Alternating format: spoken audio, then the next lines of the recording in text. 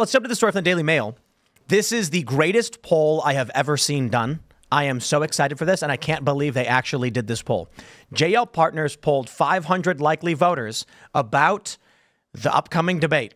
Half of voters expect Biden to forget where he is during first debate in Atlanta and walk off the stage on the wrong side. That's an amazing poll. Could you imagine a pollster calls you and it's like, hi, we're here about the presidential election. Do you think Joe Biden will forget where he is and wander off the stage in the wrong direction?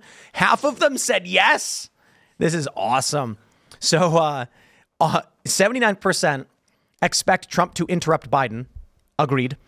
70% expect Biden to mess up his words. Yes. Trump to tell a rambling story. 61%. Now that I don't know if I get.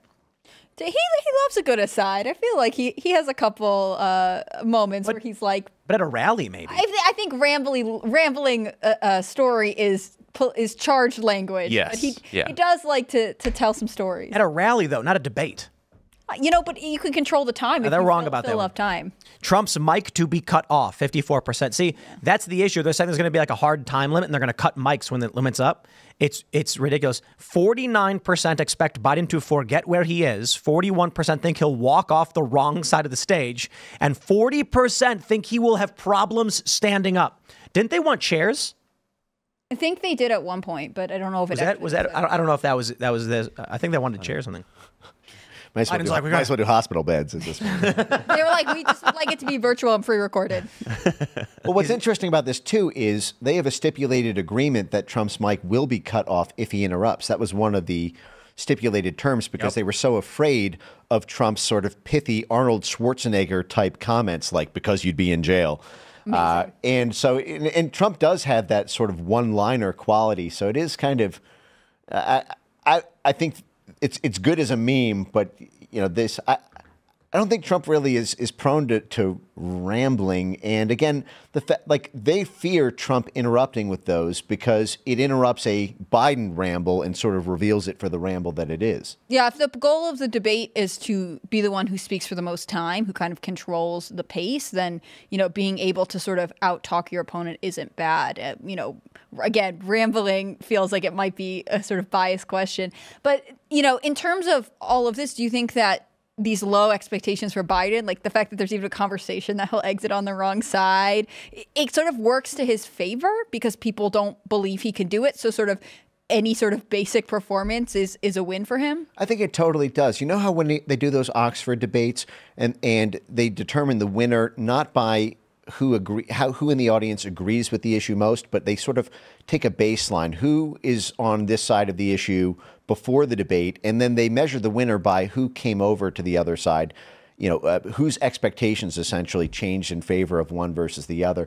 And this is another one of these reasons why I just caution not to underestimate Biden in a debate context. And I go back to the low power mode, because even the videos that we watched, that was Biden when he was at one of a million of these perfunctory presidential things. You're in the garden, you're watching a paraglider. Okay, I need to just, smile for the camera. But in your head, you're thinking about everything else you have to think about as president.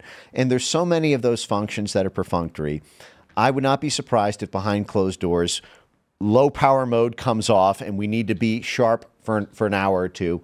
And I do expect that in the debate. You expect him to sort of tighten up in time? Yeah. I mean, but is that sort of a low expectation for voters that we can get Biden to be high performing for an hour or two of the day? I mean, there's no doubt that being the president of the United States is a demanding job. I remember seeing those before and after pictures of Obama, who had gotten very gray. I can't imagine that demands time, travel, stress, everything else. But if Biden can only perform for one debate with multiple weeks of warning, is that good enough in terms of a political leader?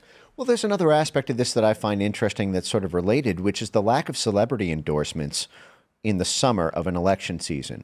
Part of this is because while it doesn't necessarily cripple Biden to be so absent and to be so sort of easily dunkable on for these kind of moments, the total absence of charisma makes it hard for people to tell their own audiences to go out for this person without looking either profoundly uncool or looking like a naked shill, because what do you really see in this person? Because there's nothing really to go on. And Biden doesn't do press conferences. Trump did press conferences every single day during coronavirus, and he was probably the most accessible press person. Biden does not do public press conferences. In the limited context that he does every couple months, it's a couple of questions, none of them adversarial, and tightly controlled. And what I find really interesting is typically, they say that politics is Hollywood for ugly people, that politicians aren't necessarily highly charismatic by nature, but if they are up to a certain point, celebrities can kind of do the rest. And right now, there is almost no. I mean, you have a couple of these, the De Niro's, but we're used to seeing. I mean, remember in 2016, the tapes of 100 celebrities. You could do a 2-hour supercut of all the musicians, the actors, every field of entertainment and academia and cultural celebrity coming out for Hillary Clinton. They did the same thing with Obama. They did the same thing with Bill Clinton. But this election season, it's almost on mute. Mm-hmm. So there's actually a list of endorsements on Wikipedia. Joe Biden, I noticed something interesting. Joe Biden doesn't have categories for like celebrities. It just has notable individuals. And so it mentions Mark Hamill, Whoopi Goldberg, George Conway, Stephen Colbert, George Clooney, J.J. Abrams. There's a good amount here, right? George Clooney, Obama, and Julia Roberts are hosting this fundraiser. Yeah, and you got Saturday. Steven Spielberg, Martin Sheen, I don't know, Matthew Iglesias. Congratulations, you're listed as well. Wow. But when you go over to Trump's, he actually has so many, it breaks them down into political operatives, actors, musicians, sports figures, religious figures, and activists and public figures. So certainly Trump has substantially more than Joe Biden does. Biden does have his celebrity endorsements, but they actually, like, when you look at the list of endorsements for Joe Biden, I mean, how many of these are actually, okay, how many actors do we have? Let's see, 1, 2, 3, let's go, 4, 5, oh, Eva Longoria, 6, 7, Oh, Rob 8. Reiner. He's got amount 9, 10, 11. Kim, how many of these are A-list actors that were in a movie this year? I mean, all of yeah, but to be fair, I mean, like Dean Cain and like Kevin Sorbo are they're doing like parallel economy stuff. That's exactly what I was going to say. Was what you're talking about is that I don't think these celebrities have the same cultural clout that they used to. Like we're in a totally different landscape than we were in 2016. Their endorsements really don't matter that much. Maybe it does at an LA fundraiser with Julia Roberts and George Clooney, but culturally speaking, I don't think they're relevant. Yeah, but take a look at this, right? So if we look at Joe Biden let's look at like music. Okay, let's see if he has any names in here that we can actually be like, oh wow. Lenny Kravitz. Where's Lenny Kravitz? Well, the AP wrote about this yesterday. So yeah, I'm but looking Lenny at the AP Kravitz study. is a Gen X. He's not. He's not a big deal right now. I mean, No. Shout out, whatever. He's all right. Lizzo's popular with Lizzo's on the list. liberal. Yeah, she is. Oh, okay, well there you go. Singer. All right, what's her name? Is it just Most of the rappers are supporting Trump. But when you look at Trump, you've got female rappers. Azealia Banks, Benny the Butcher, Kodak Black, Yeah. Borgiato Blow, Waka Flocka Flame. Sexy Red. I do like that they included Naked Cowboy. Sure, I guess. DaBaby. Oh, I didn't know about Aaron that one. Lewis. Nice. Ted Nugent's also a bit older. Lil Pump, Sexy Red. Lil Wayne too, and Snoop Dogg even reversed his position on Trump. Did you see that? Yeah. Did he really? Snoop Wow. Dogg, who, Yeah. if you remember, held up did a music video essentially shooting Trump in the head or holding a gun to Trump's head when he ran the first time. He actually came out a couple weeks ago and said, "I got nothing but love for Trump," and basically, effectively, all but did a formal endorsement. So who does he got for sports? He got Andrew Tate as sports figures. I do love that. I feel like Trump's. It's not like the lists are. Trump's list is obviously bigger, but Trump's got more relevant figures than Biden does. But I think that's kind of just obvious. When you look at the polling, when you look at public sentiment, it leans slightly towards Trump in a lot of different ways. Not that it matters, because all that really matters is whether or not Republicans can figure out how to win an election. I mean, it is interesting because typically Democrats lean on Hollywood and celebrities to say we are the cool, youthful party. I remember in 2020 at their convention, they had Billie Eilish perform. And at the time, she was really on her come up. You know, she'd been huge during COVID and everything. And, maybe young celebrity starlets are just not interested in endorsing Biden, although we know that they tend to be politically active. I'm thinking of Olivia Rodrigo, the pop singer, handing out the equivalent of Plan B at her concerts. Like, they have political positions, but for whatever reason, it's not translating this cycle into Biden endorsements. Even from what I can see, people who have endorsed him in the past. I'm going to speak specifically about Taylor Swift here.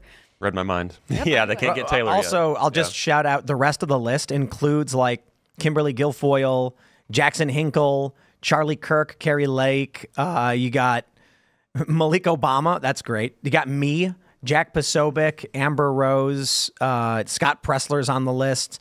So I don't know, man. Whatever, I guess. Well, this is really where I see the low power mode, though, coming into it more so than in the debate, in the sense that look at what Trump is doing today with Logan Paul, a 90-minute interview. You know, Nelk Boys, like 60, 90 minutes.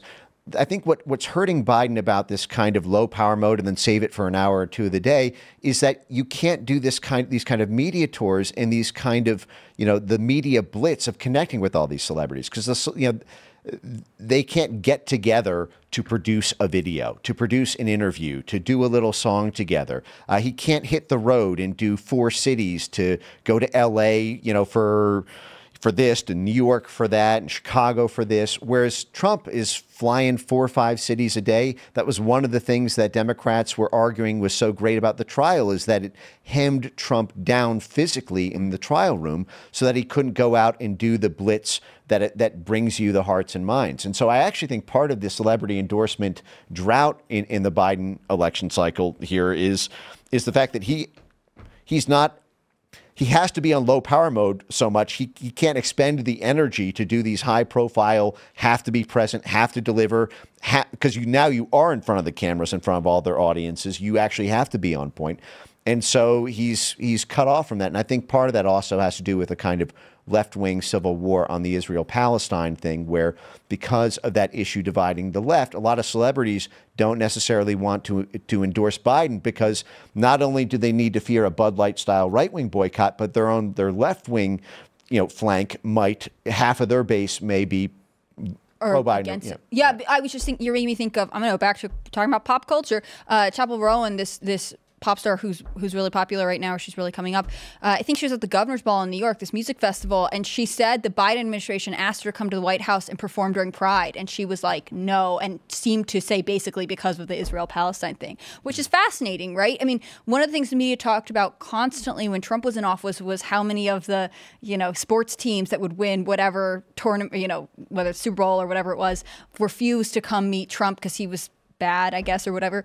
And now it seems like this is starting to happen in the Democrats' backyard in Hollywood, in the music industry. They're saying, well, I don't want to be associated with Biden because either I personally don't believe in him or he's too controversial because of the stances he's taken on this international conflict. Thanks for checking out this clip from Timcast IRL. Make sure to watch the show live Monday through Friday at 8 p.m. Subscribe to this channel, and we will see you all there.